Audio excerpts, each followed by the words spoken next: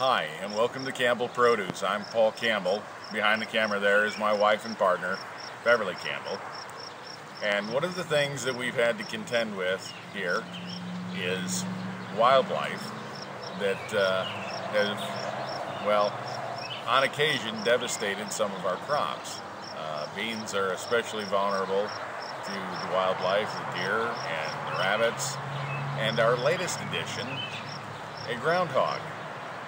Now, groundhogs are technically a marmot and a member of the genus Marmota, and there's only one of the 15 species of marmot that are indigenous to the United States, the Marmota monax, and they're a large ground squirrel, same family as other squirrels, the Sciuridae, but a much larger version, and they're not arboreal, they stay on the ground. Also sometimes called a woodchuck, but generally known as a groundhog, and very famous obviously on February 2nd for Groundhog Day. This is only the second one I've ever seen in my life, and sure enough he would have to show up in my garden and take up residence under our porch.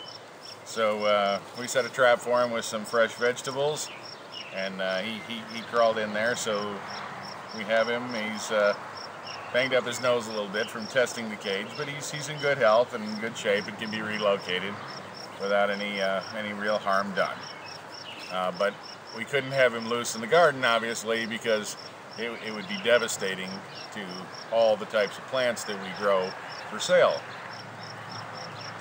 So, although the rabbits have moved on, we now have this new guest, and like I say, relatively rare, but it was kind of a nice opportunity to see one up close and in its natural habitat. So there you have our friend, the marmot, the groundhog, the woodchuck, here at Campbell Produce. We'd like to thank you for joining us. We hope you take time to subscribe, share this with your friends and family, and as always, thank you for watching.